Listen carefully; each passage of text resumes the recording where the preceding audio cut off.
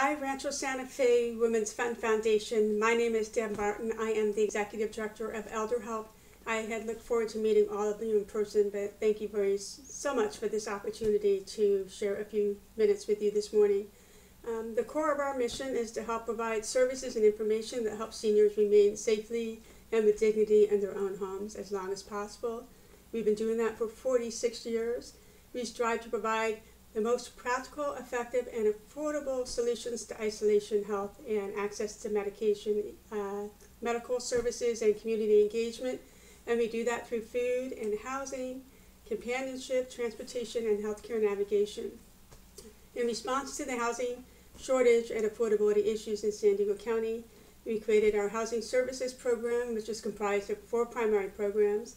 Our innovative home share program that's been around for about 25 years, taking a senior with a spare bedroom, bathroom, and matching them up with someone in need of housing below market rent.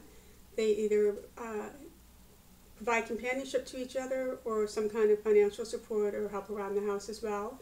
We also have our resident services where we support 2 buildings with over 130 seniors in each of those buildings, providing social support services and activities. We handle over 3,000 calls a year through housing consultation, helping those people find resources and local housing options for them.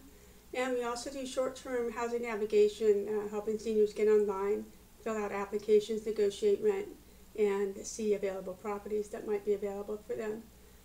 Obviously, the COVID-19 pandemic has changed not just the programs, but society itself. Now more than ever, ElderHelp's mission and services are essential to what's happening out there with this high-risk population.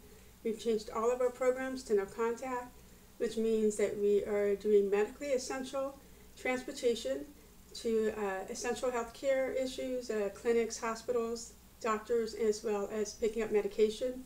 We're doing lots of grocery shopping and delivering at the threshold of the door, delivering also essential supplies, paper products, gloves, masks, wipes, you name it.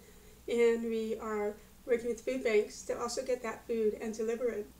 And we have tripled the number of calls that we're making to all of our over 700 clients to check on them for isolation, depression, mental health support, and things like that.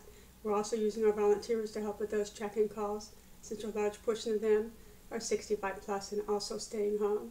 So we are just got our mouth over the broken fire hydrant, and we will continue working around the clock. Our staff are exhausted. We haven't had a break, and we anticipate when this is over that the demand and need is just going to surge.